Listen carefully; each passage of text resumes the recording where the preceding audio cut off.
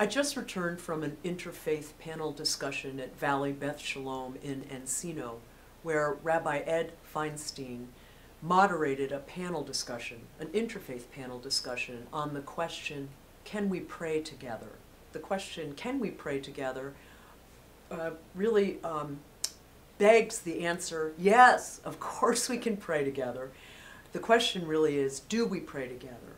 When do we pray together? How do we pray together? Under what circumstances do we pray together? And how can we create more spaces where people of differing faiths and different communities can come together to pray? Everyone in any particular faith community has a way of opening himself or herself to the divine.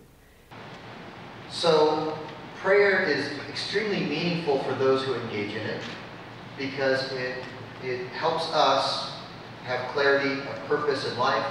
It helps us put things in greater perspective. Prayer doesn't help God at all. God doesn't need our prayer, but it definitely helps us. So prayer matters for the individuals engaging in it. But when we do it together, when we pray together, either within our faith communities or across faith communities, something magical happens. It transforms the bond that we share as human beings. It strengthens it. What do we have in common? Really in common. I open it up to Genesis chapter 1.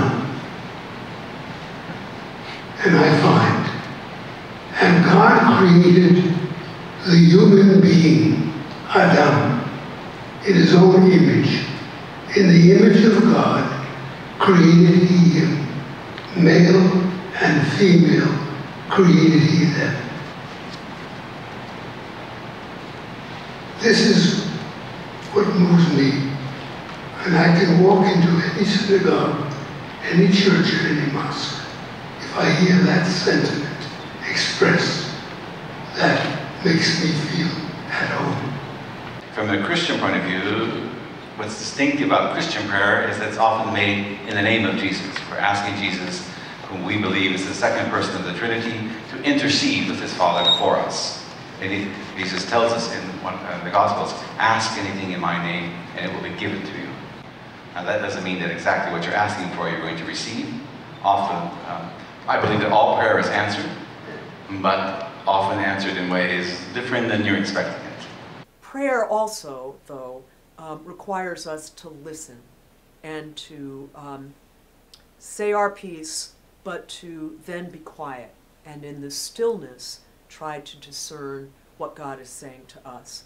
It was a wonderful gathering, and I look forward to more of these kinds of not only discussions but opportunities to pray together in the future. In the name of God, the most compassionate, the most merciful, all praise is due to God, Lord of the worlds, the most compassionate, the most merciful, Master of the day of judgment. It is you alone that we worship, and your help alone that we seek. Guide us along the straight path, the path of those upon whom you have bestowed your blessings, not the path of those upon whom is anger, nor the path of those who have gone astray. Amen.